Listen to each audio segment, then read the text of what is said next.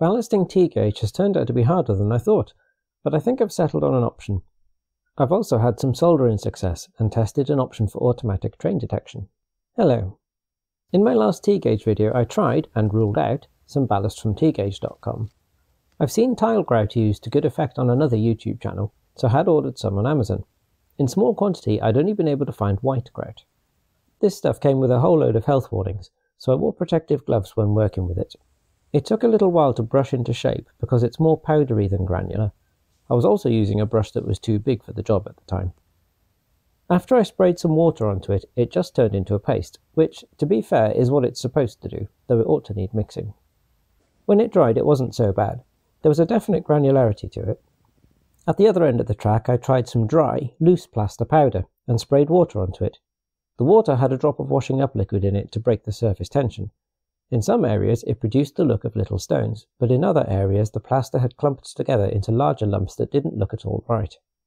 Both the grout and the plaster shrunk a fair bit when wet, so brushing it into just the right shape when dry wasn't the way to go. I had another go with plaster, this time smoothing and compacting the plaster before applying the water. When dry, that looked too smooth, and didn't resemble ballast. Both the grout and plaster needed painting. I used diluted acrylics. I found that because the powders hadn't been fully mixed with water, like they're designed to be, they were prone to clumping when I added the paint. Next, I bought some grey tile grout at Screwfix. The smallest quantity I could get was 5 kilograms. On the plus side, it didn't have nearly so many health warnings, so it was easier to handle. I didn't spend as much time getting the profile just right with the brush. At this stage, I mostly just wanted to see how this grout would behave. Annoyingly, even when the water is a fine mist, the grout tends to form small clumps when the water hits it, which affects the texture.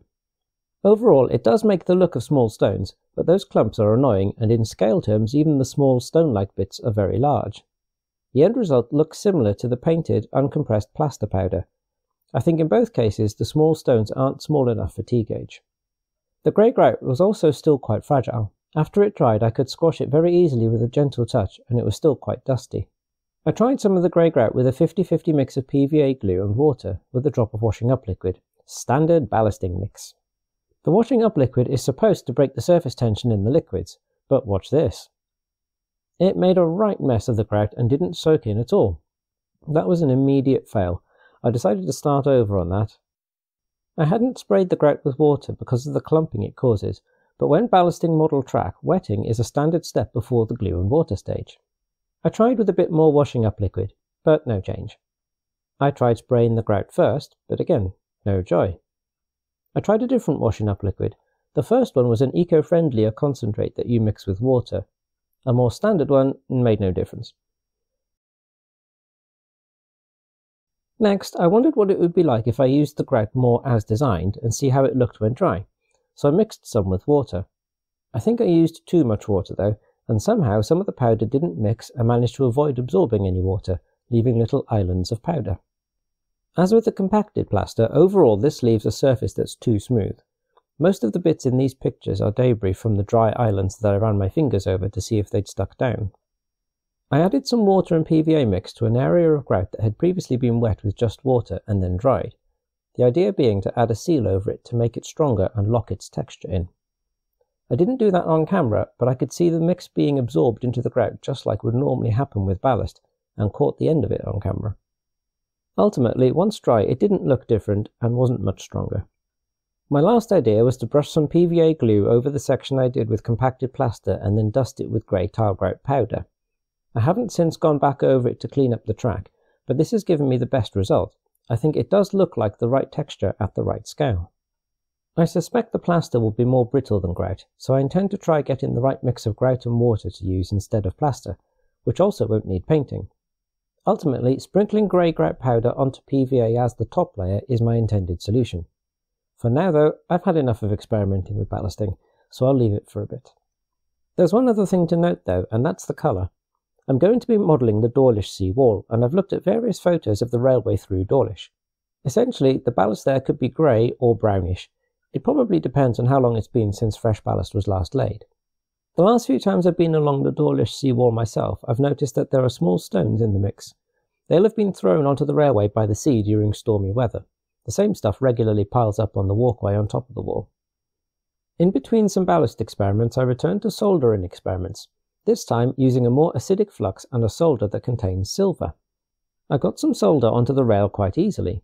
That was a big improvement from last time, and I did eventually successfully get a cable soldered to the rail between sleepers without wrecking the sleepers. That's a result for sure. It means discrete dropper wires will be possible. On another day, I decided to have another go, just to make sure it wasn't a fluke. I got it done more easily and again without scenic side sleeper damage.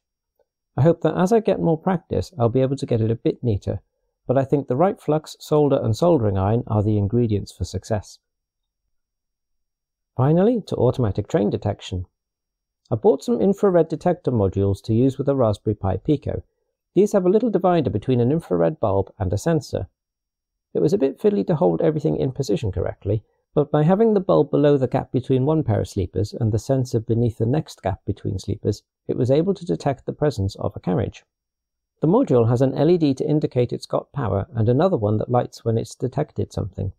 I also had a short MicroPython program on the laptop showing the digital output from the sensor.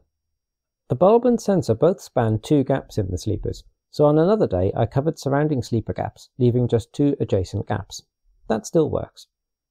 The Raspberry Pi Pico that I used here, with headers already attached, was £4.80, and a pack of 5 infrared sensors was £5.79, so it's a low-cost solution. I've put links in the description.